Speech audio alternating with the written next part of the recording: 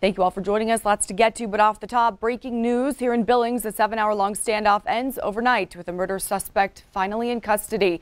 No police were hurt, arresting the man who had been barricading himself inside a house on 12th Street West since 6 o'clock last night. Police believe he's responsible for multiple crimes.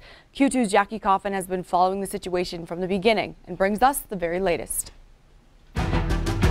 After 7 hours, a police standoff with a man barricaded inside of a residence off of 12th Street has ended. It's about 1:30 in the morning, and you can see emergency personnel and law enforcement breaking down and leaving the area after a very long night.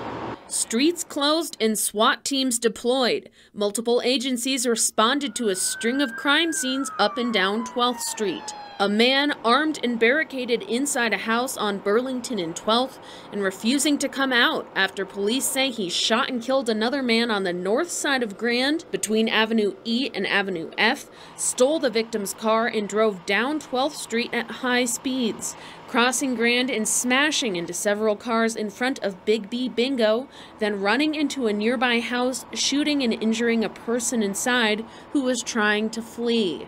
The man shot and injured trying to leave the house was taken to St. Vincent's Hospital. He was shooting out the window about 30 minutes after the incident.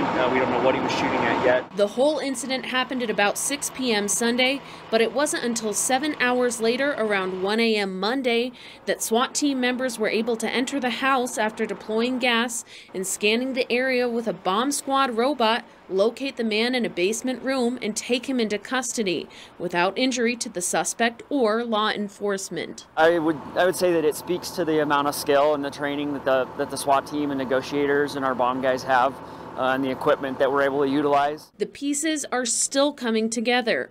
Firefighters say they initially were responding to a call of a shooting at a birthday party, that being the house on 12th and Burlington, where the suspect forced his way in and shot the person fleeing.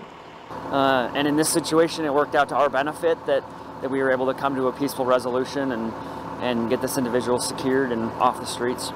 Law enforcement grateful that the standoff ended the way it did. In Billings, Jackie Coffin, MTN News. Thank you, Jackie, for following that. Billings police issued their first official communication about the shooting and the barricaded suspect about 2 hours after officers officially responded. That tweet included a warning for the public to stay out of the area. Billings police began encrypting their scanners on November 15th, they say, to enhance officer safety.